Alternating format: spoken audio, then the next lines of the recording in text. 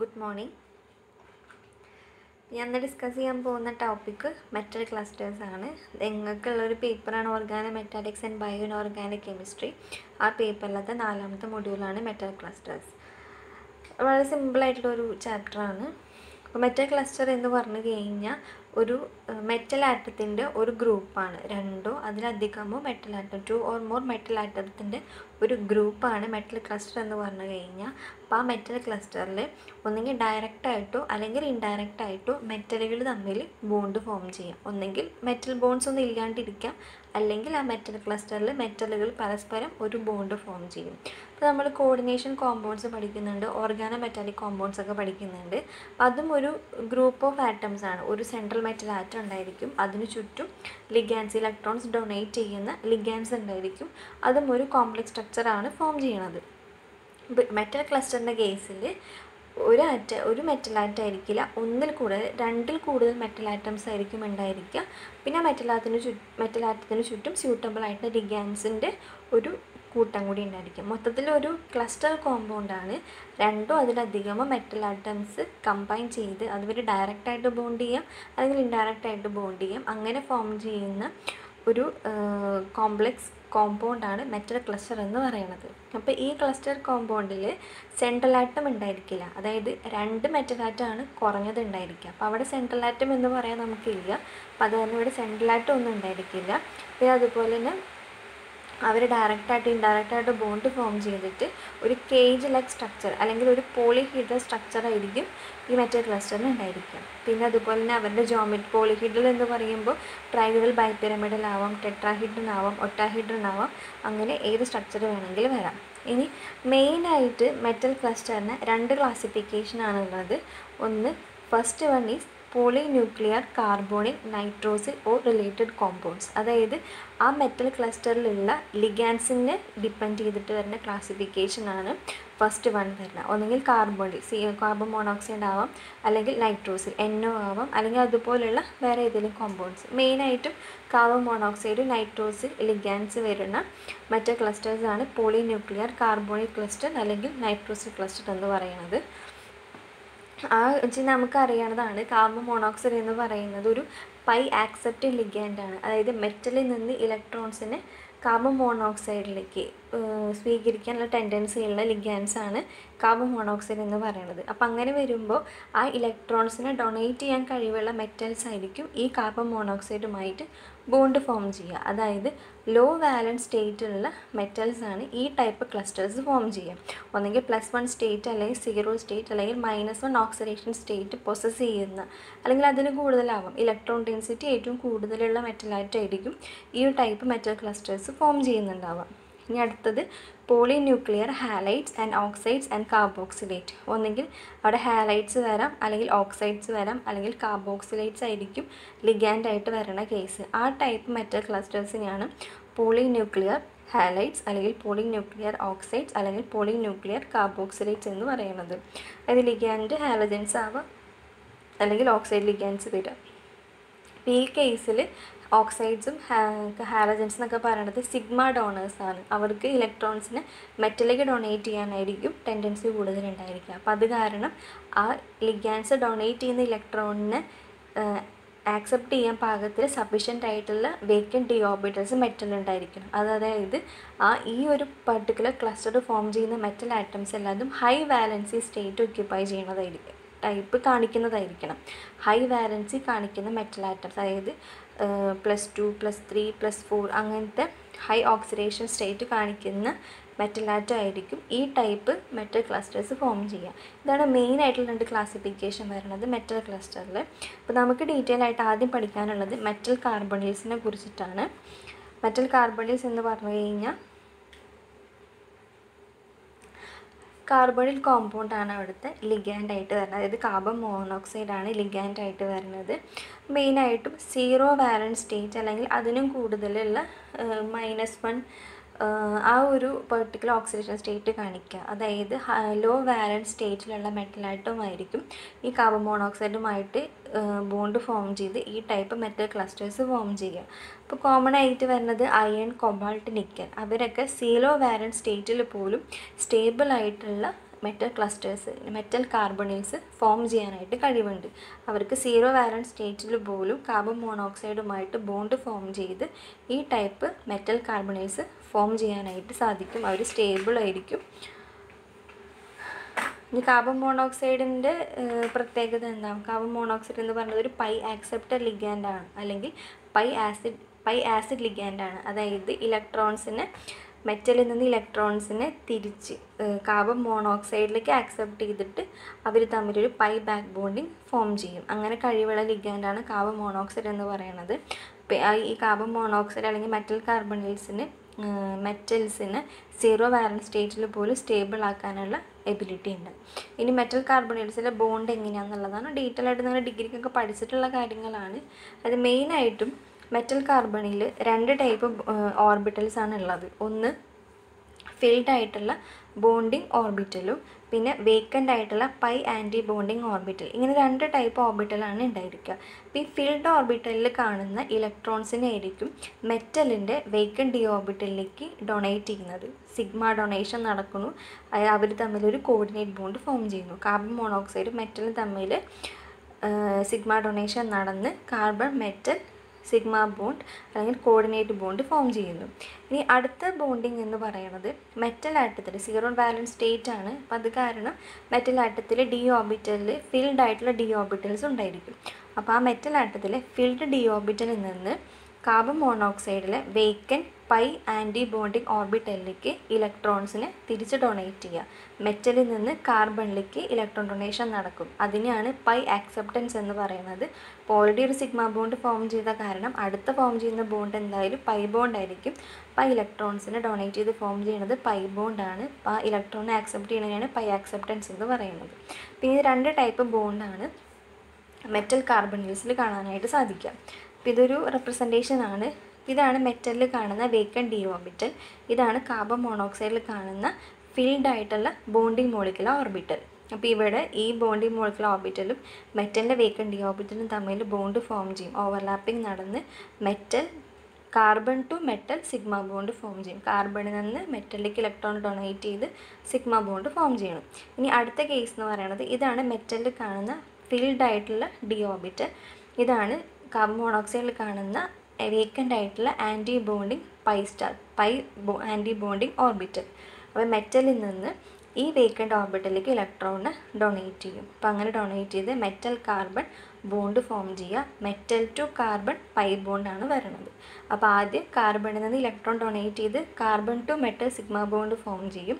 അത് കഴിഞ്ഞ് മെറ്റലിൽ നിന്ന് കാർബണിലേക്ക് ഇലക്ട്രോൺ ഡൊണേറ്റ് ചെയ്ത് metal two carbon pi bond form ചെയ്യും. അപ്പം അങ്ങനെ 2 ടൈപ്പ് ബോണ്ടാണ് മെറ്റൽ കാർബണിൽസിലുള്ളത്. അപ്പം അങ്ങനെ വരുമ്പോൾ ഈ മെറ്റലും കാർബണും തമ്മിലുള്ള ബോണ്ട് വളരെ സ്ട്രോങ് ആയിരിക്കും. വളരെ അടുത്ത്, ബോണ്ട് ലെങ്ത് വളരെ കുറവായിരിക്കും. അവർ വളരെ അടുത്തായിരിക്കും നിൽക്കുന്നുണ്ടാവുക. വളരെ സ്ട്രോങ് ആയിട്ടുള്ള ബോണ്ടാണ് മെറ്റൽ കാർബണിൽസിലുള്ളത്. ഈ ടൈപ്പ് ബോണ്ടിങ്ങിനെയാണ് സിനർജിക് ബോണ്ടിങ് അല്ലെങ്കിൽ പൈ ബാക്ക് ബോണ്ടിങ് എന്നൊക്കെ പറയുന്നത്.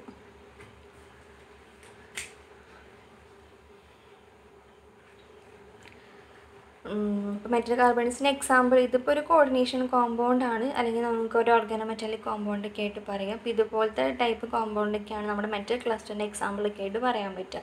കാർബണിൽസ് ലിഗാൻഡായിട്ട് വരുന്ന കേസിൽ ഫോം ചെയ്യുന്ന മെറ്റൽ കാർബണിൽസിൻ്റെ എക്സാമ്പിളാണ് ഇതൊക്കെ. ഇനി കാർബണിക് ക്ലസ്റ്ററിന് തന്നെ നമുക്ക് 2 ക്ലാസിഫിക്കേഷനാണ് ഉള്ളത്. ഒന്ന് ലോ ന്യൂക്ലിയാരിറ്റി കാർബോണിൽ ക്ലസ്റ്റർ, പിന്നെ ഒന്ന് ഹൈ ന്യൂക്ലിയാരിറ്റി കാർബോണിൽ ക്ലസ്റ്റർ. ലോ ന്യൂക്ലിയാരിറ്റി കാർബോണിൽ ക്ലസ്റ്റർ എന്ന് പറഞ്ഞു കഴിഞ്ഞാൽ മാക്സിമം 4 മെറ്റൽ ആറ്റം വരിക. അതായത് ഒന്നെങ്കിൽ 2 മെറ്റൽ ആറ്റം വരുന്ന ഒരു കാർബോണിൽ ക്ലസ്റ്റർ ആയിരിക്കാം, അതായത് ഈ കേസ്. അല്ലെങ്കിൽ 3 മെറ്റൽ ആറ്റം വരുന്ന ഒരു കാർബോണിൽ ക്ലസ്റ്റർ ആയിരിക്കാം. അല്ലെങ്കിൽ 4 മെറ്റൽ ആറ്റം വരുന്ന ഒരു മെറ്റൽ കാർബണിലായിരിക്കാം. അപ്പോൾ 4 മെറ്റൽ വരണ 4 മെറ്റലാണ് മാക്സിമം. അപ്പോൾ അങ്ങനത്തെ ടൈപ്പ് മെറ്റൽ ക്ലസ്റ്റേഴ്സാണ് നമ്മൾ ലോ ന്യൂക്ലിയാരിറ്റി കാർബോണിക് ക്ലസ്റ്ററിൽ ഉൾപ്പെടുത്തിയിട്ടുള്ളത്. പിന്നെ ഹൈ ന്യൂക്ലിയാരിറ്റി കാർബോണിക് ക്ലസ്റ്റർ എന്ന് പറഞ്ഞു കഴിഞ്ഞാൽ അതിൽ 5 അല്ലെങ്കിൽ 6 ഒക്കെ മെറ്റൽ ആറ്റംസ് ഇൻവോൾവ് ചെയ്യുന്ന മെറ്റൽ ക്ലസ്റ്റേഴ്സാണ് ഹൈ ന്യൂക്ലിയാരിറ്റി മെറ്റൽ കാർബണിൽസ് എന്ന് പറയുന്നത്. ഇനി ഇതിൽ ഓരോന്നും നമുക്ക് ഡീറ്റെയിൽ ആയിട്ട് പഠിക്കാനുണ്ട്. അപ്പോൾ ആദ്യത്തെയാണ് ബൈ ന്യൂക്ലിയർ കാർബോണിക് ക്ലസ്റ്റർ. അതായത് 2 മെറ്റൽ ആറ്റം അടങ്ങുന്ന കാർബോണിക് ക്ലസ്റ്റർ ആയിരിക്കും. അപ്പോൾ അവിടെ ഡയറക്റ്റായിട്ട് മെറ്റൽ ബോണ്ട് ഉണ്ടായിരിക്കും. Each metal bond two terminal കാർബണിൽ group by A coordinate bond. അതായത് ഇതുപോലെ മെറ്റൽ ആറ്റംസ് ആണ്, 2 മെറ്റൽ ആറ്റംസ് ആണ് ഉണ്ടായിരിക്കുക. ഈ മെറ്റൽ തമ്മിൽ ഒരു ബോണ്ട് ഫോം ചെയ്യും. അപ്പോൾ അതിൽ തന്നെ 2 ക്ലാസിഫിക്കേഷനാണ്. അതായത് ഈ മെറ്റൽ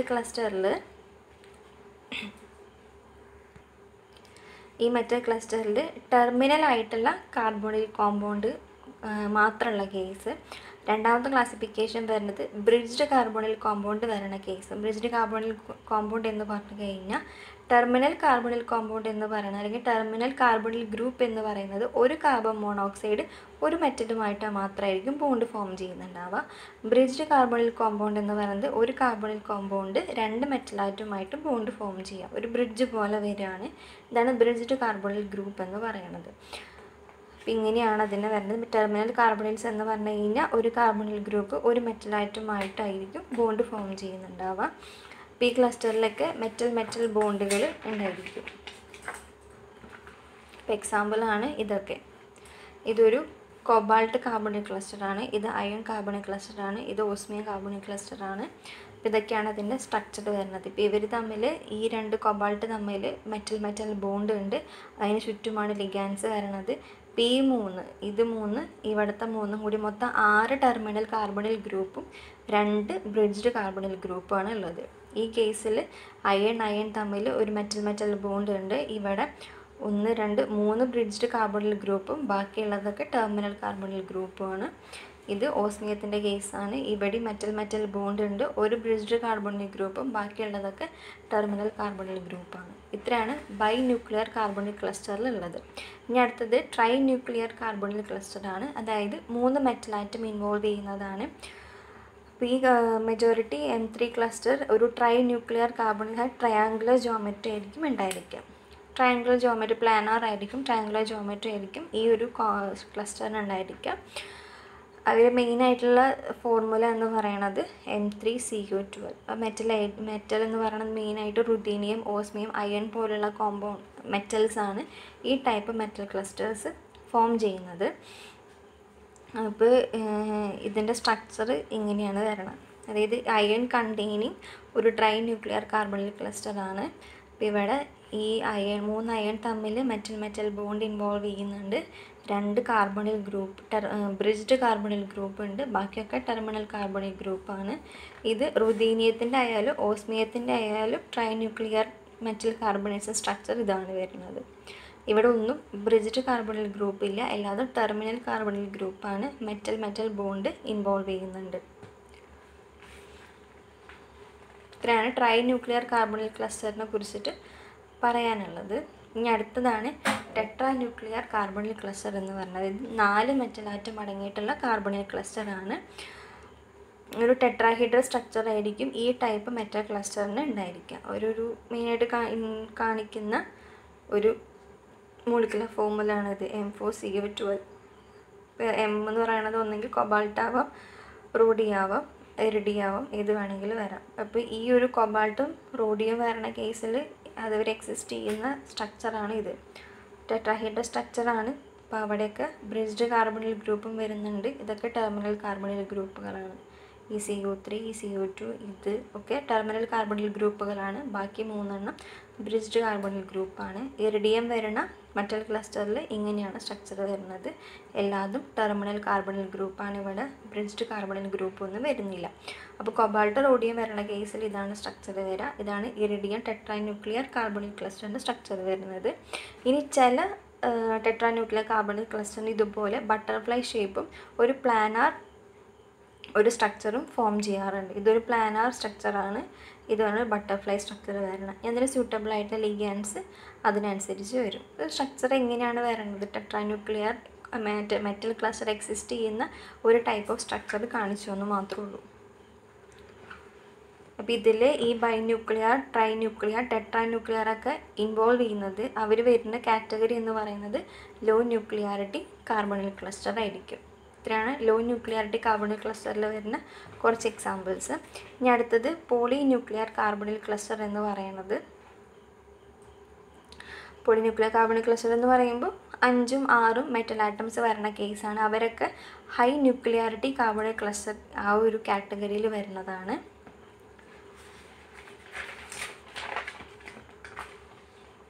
ഇതൊക്കെയാണ് എക്സാമ്പിൾ വരുന്നത്.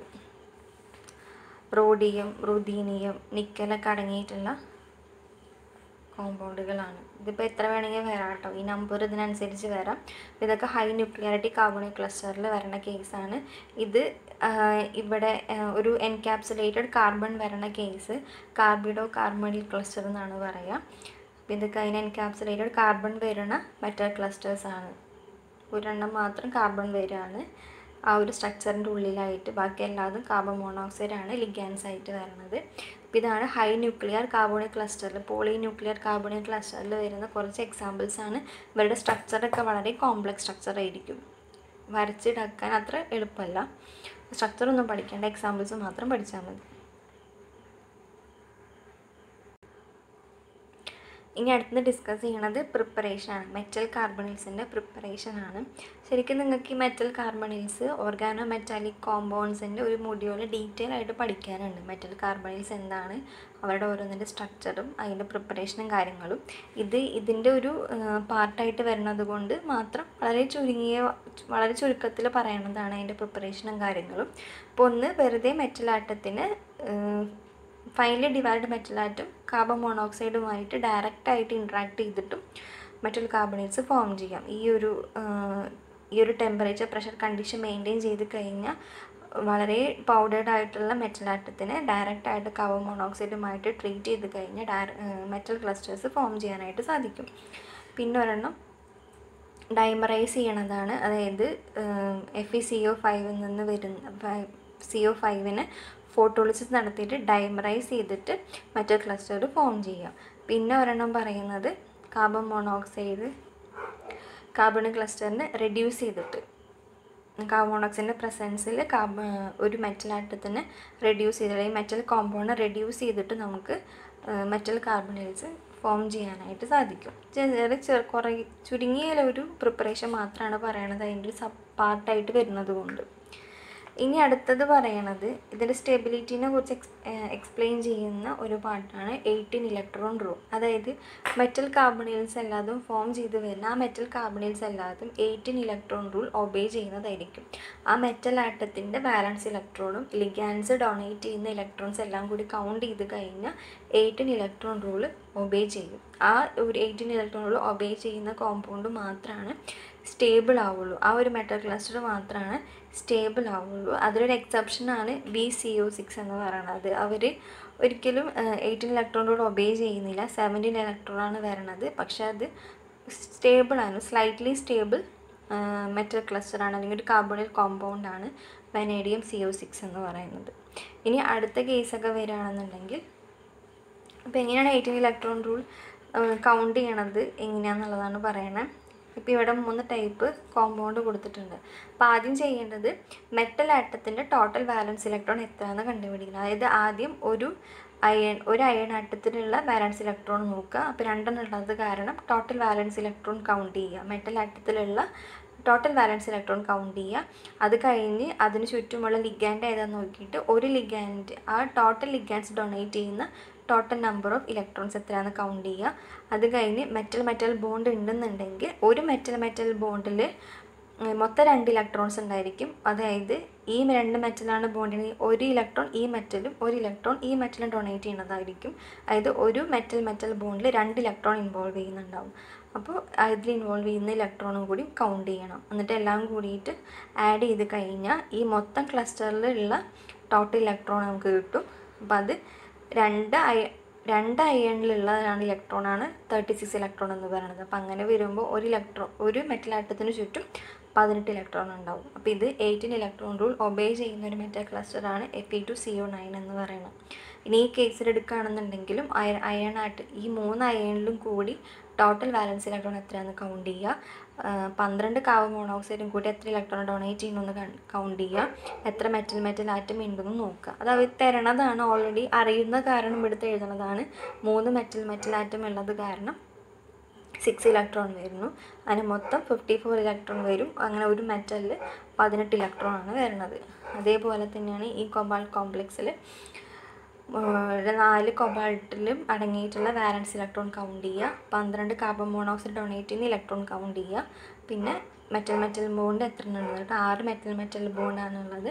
അതിന് മൊത്തം ഇലക്ട്രോൺ വരുന്ന 72 ഇലക്ട്രോൺ ആണ്. അതായത് ഒരു മെറ്റൽ ആറ്റത്തിന് ചുറ്റും 18 ഇലക്ട്രോൺ വരുന്നുണ്ട്. അപ്പോൾ ഈ മെറ്റൽ ക്ലസ്റ്റേഴ്സ് എല്ലാതും 18 ഇലക്ട്രോൺ റൂൾ ഒബേ ചെയ്യുന്നതാണ്. അപ്പോൾ അങ്ങനത്തെ 18 ഇലക്ട്രോൺ റൂൾ ഒബേ ചെയ്യുന്ന മെറ്റൽ ക്ലസ്റ്റേഴ്സ് എല്ലാതും സ്റ്റേബിൾ ആയിരിക്കും. ഇനി നമുക്ക് ഇതിൻ്റെ കോമ്പൗണ്ട് സ്ട്രക്ചർ നോക്കാം. അപ്പോൾ മാംഗനീസ് ആയാലും കൊബാൾട്ട് ആയാലും ഈ സ്ട്രക്ചറിൽ നമ്മൾ ഇലക്ട്രോണിനെ ശരിക്കും കൗണ്ട് ചെയ്യുകയാണെന്നുണ്ടെങ്കിൽ, അതായത് ഇപ്പോൾ മാംഗനീസിൻ്റെ കേസ് ആണെന്നുണ്ടെങ്കിൽ Mn2Cu10 ആണ്. ഇപ്പോൾ ഒരു മാംഗനീസിൽ 7 ഇലക്ട്രോണാണ് വാലൻസ് ഇലക്ട്രോൺ വരുന്നത്. അപ്പോൾ 2 മാംഗനീസും കൂടി 7 × 2 14 ഇലക്ട്രോൺസ് വരും. 10 കാർബൺ മോണോക്സൈഡും കൂടി 10 × 2 20 ഇലക്ട്രോൺസ് ആണ് വരുന്നത് ടോട്ടൽ. അപ്പം അങ്ങനെ രണ്ട് ഡിവൈഡ് ചെയ്ത് കഴിഞ്ഞാൽ 17 ഇലക്ട്രോണേ വരുന്നുള്ളൂ. പക്ഷേ ഇതൊരു സ്റ്റേബിൾ ആയിട്ടുള്ള കോമ്പൗണ്ട് 18 ഇലക്ട്രോൺ റൂൾ ഒബേ ചെയ്യുന്ന കോമ്പൗണ്ട് ആണെന്നുള്ളത് നമുക്കറിയാം.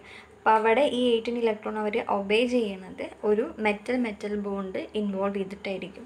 അത് ഈ മെറ്റൽ ആറ്റം തമ്മിൽ ഒരു മാംഗനീസ് ബോണ്ട് അവിടെ ഫോം ചെയ്യും. ആ ഫോം ചെയ്യുമ്പോൾ ഇവിടെ ഒരു ഇലക്ട്രോണും ഇവിടെ ഒരു ഇലക്ട്രോണും വരും. അപ്പോൾ മൊത്തം ഈ ഒരു ബോണ്ടിൽ 2 ഇലക്ട്രോൺ വരുന്നുണ്ട്. അപ്പോൾ 34 + 2 36. അപ്പോൾ 36 ഡിവൈഡഡ് ബൈ 2 18 ഇലക്ട്രോൺ റൂൾ വരുന്നുണ്ട്. ഇതേ കേസ് തന്നെയാണ് ഈ കൊബാൾട്ട് കോംപ്ലക്സിന് ഉണ്ടായിരിക്കുക. അപ്പം അങ്ങനെ നമുക്ക് ടോട്ടൽ ഇലക്ട്രോൺ കൗണ്ട് വരുമ്പോൾ 18 ഇലക്ട്രോൺ റൂൾ ഒബേ ചെയ്യുന്നില്ല എന്നുണ്ടെങ്കിലും, ഇപ്പോൾ ഈ കേസിലാണെന്നുണ്ടെങ്കിൽ ഇപ്പോൾ ഇവിടെ നമ്മൾ മെറ്റൽ ബോണ്ട് കൺസിഡർ ചെയ്യുന്നില്ല എന്നുണ്ടെങ്കിൽ അതൊരു 17 ഇലക്ട്രോൺ സ്പീഷീസ് ആയിരിക്കും. ഇവിടെ വരുമ്പോൾ അത് 16 ഇലക്ട്രോൺ സ്പീഷീസ് ആണ്. ഇവിടെയാണെങ്കിൽ 15 ഇലക്ട്രോൺ സ്പീഷീസ് ആണ്.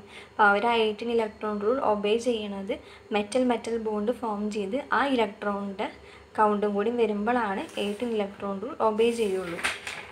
ഇനി ചില കോമ്പൗണ്ടിൽ നമുക്ക് 18 ഇലക്ട്രോൺ റൂൾ ഒബേ ചെയ്യുന്ന കോമ്പൗണ്ട് ആണെന്നുണ്ടെങ്കിൽ അവർ തമ്മിൽ എത്രത്തോളം മെറ്റൽ ബോണ്ട് ഇൻവോൾവ് ചെയ്യണമെന്നുള്ളത് കണ്ടുപിടിക്കാനായിട്ട് പറ്റും. അതായത് ഇപ്പോൾ ഈ കോമ്പൗണ്ട് നോക്കാം. ഇപ്പോൾ ഓസ്മിയം OH3CO12 ആണ്. ഇപ്പോൾ ഇതൊരു 18 ഇലക്ട്രോൺ റൂൾ ഒബേ ചെയ്യുന്ന കോമ്പൗണ്ടാണെന്ന് പറഞ്ഞിട്ടുണ്ട്. അപ്പം അങ്ങനെയാണെന്നുണ്ടെങ്കിൽ ഈ കോമ്പൗണ്ടിൽ എത്ര മെറ്റൽ ആറ്റം ഇൻവോൾവ് ചെയ്തിട്ടുണ്ടെന്നുള്ളത് കണ്ടുപിടിക്കും. അതായത് ആദ്യം ഞാൻ എഴുതിയൊരു മിസ്റ്റേക്ക് പറ്റിയതാണ്. അപ്പോൾ അതായത് ഇപ്പോൾ ഒരു ഓസ്മിയം ആറ്റത്തിന് 8 ഇലക്ട്രോൺ ആണ്. അപ്പോൾ ഇവിടെ 3 ഓസ്മിയം ആറ്റം ഉണ്ടാകാൻ കാരണം 24 ഇലക്ട്രോൺസ് വരും ടോട്ടൽ.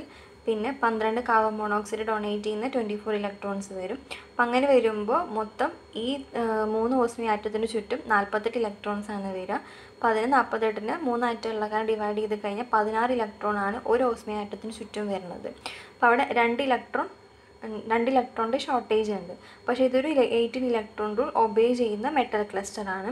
അപ്പോൾ ആ 18 ഇലക്ട്രോൺ റൂൾ ഒബേ ചെയ്യാൻ വേണ്ടി 2 ഇലക്ട്രോണും കൂടി ആവശ്യമുണ്ട്. ആ 2 ഇലക്ട്രോൺ വരുന്നത് ഒരു metal atom 2 metal bond form ചെയ്യുക. അതായത് ഇങ്ങനെയാണ് അതിൻ്റെ സ്ട്രക്ചർ വരുന്നത്. ഒരു ഓസ്മിയം 2 മെറ്റൽ ആറ്റം ഫോം ചെയ്യും. ഈ ഓസ്മിയം 2 മെറ്റൽ ആറ്റം ഫോം ചെയ്യുന്നു. ഈ ഓസ്മിയം 2 മെറ്റൽ ആറ്റം ഫോം ചെയ്യുന്നു. അപ്പോൾ ഇവിടെ മൊത്തം 1 2 3 മെറ്റൽ ആറ്റം വരും. 6 ഇലക്ട്രോൺസ് ആയിരിക്കും മൊത്തം ഈ മെറ്റൽ ബോണ്ട് ഫോം ചെയ്യാൻ വേണ്ടിയിട്ട് ഇൻവോൾവ് ചെയ്യുന്നുണ്ടാവുക. അപ്പോൾ ഒരു ഓസ്മിയം ആറ്റത്തിന് ചുറ്റും 2 മെറ്റൽ ബോണ്ടാണ്. അതായത് ഇവിടെ മൊത്തം 4 ഇലക്ട്രോൺസ് വരും. അതിൽ ഒരു ഓസ്മിയം ആറ്റം ഡൊണേറ്റ് ചെയ്യുന്നത് 2 ഇലക്ട്രോൺ ആയിരിക്കും. അപ്പോൾ ആ 2 ഇലക്ട്രോണാണ് ഈ 16ൻ്റെ കൂടെ ആഡ് ചെയ്യേണ്ടത്. അപ്പോൾ ഇവിടെ ഉള്ള ഈ 16 ഇലക്ട്രോൺ പ്ലസ് ഈ മെറ്റൽ ആറ്റത്തിൽ ഇൻവോൾവ് ചെയ്യുന്ന 2 ഇലക്ട്രോണും കൂടുമ്പോൾ അവർ 18 ഇലക്ട്രോൺ റൂൾ ഒബേ ചെയ്യും. അപ്പോൾ ഇങ്ങനെ 18 ഇലക്ട്രോൺ റൂൾ ഒബേ ചെയ്യുന്ന കോമ്പൗണ്ട് ആണെന്ന് അറിയാമെന്നുണ്ടെങ്കിൽ അവർ തമ്മിൽ എത്ര മെറ്റൽ ബോണ്ട് ഫോം ചെയ്യണമെന്നുള്ളത് ഇതുവഴി കണ്ടുപിടിക്കാനായിട്ട് പറ്റും. ഇത്രയാണ് ഒരു ഇൻട്രൊഡക്ഷൻ എന്നുള്ള പോലെ എന്താണ് മെറ്റൽ ക്ലസ്റ്റർ എന്നുള്ളത് പറയാനുള്ളത്. പിന്നെ മെറ്റൽ കാർബണിൽസിനെ കുറിച്ചിട്ടും ഇത്രയാണ് ഇനി പറയാനുള്ളത്. ഇതാണ് ഒരു ടൈപ്പ് മെറ്റൽ ക്ലസ്റ്റർ, മെറ്റൽ കാർബണിൽസ്. അപ്പോൾ അതിലുള്ള പല ടൈപ്പ് മെറ്റൽ കാർബണിൽസ്, അതിൻ്റെ സ്ട്രക്ചർ, പിന്നെ ചെറുതായിട്ട് അതിൻ്റെ ഒരു പ്രിപ്പറേഷൻ, പിന്നെ എങ്ങനെയാണ് അവരുടെ സ്റ്റെബിലിറ്റി എക്സ്പ്ലെയിൻ ചെയ്യുന്ന 18 ഇലക്ട്രോൺ റൂൾ. ഇത്രയും കാര്യങ്ങളൊക്കെയാണ് ഇന്ന് ഡിസ്കസ് ചെയ്തത്. Thank you.